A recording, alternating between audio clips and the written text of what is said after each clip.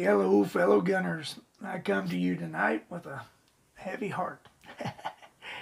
I've been hearing reports through the grapevine, little bits here and there, but with this recall on these Rossi revolvers, it's really, it's got bad. I guess Taurus has decided to not sell Rossi revolvers anymore, and actually recalling a lot. And this recall, now see, they were supposed to have fixed these revolvers, but now what I've heard is they're running out of parts to fix these.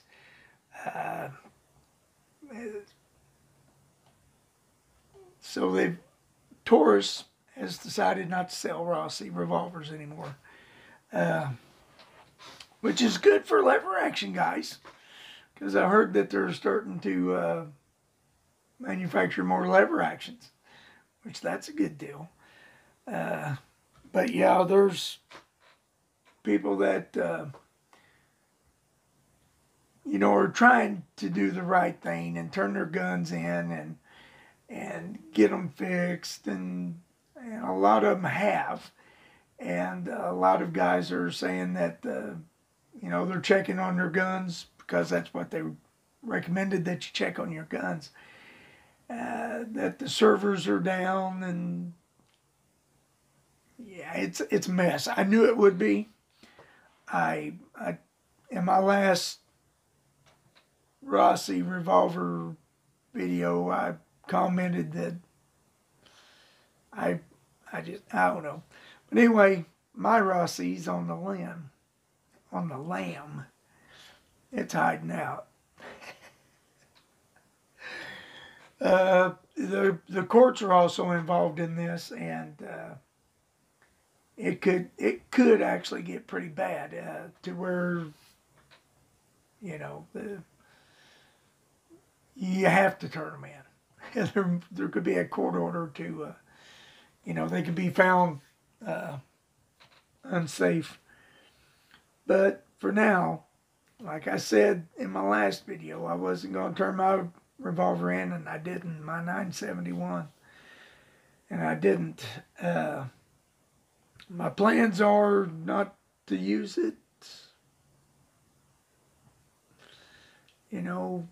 lightly, sparingly. But yeah, this recall's really, I think it overwhelmed Taurus. I've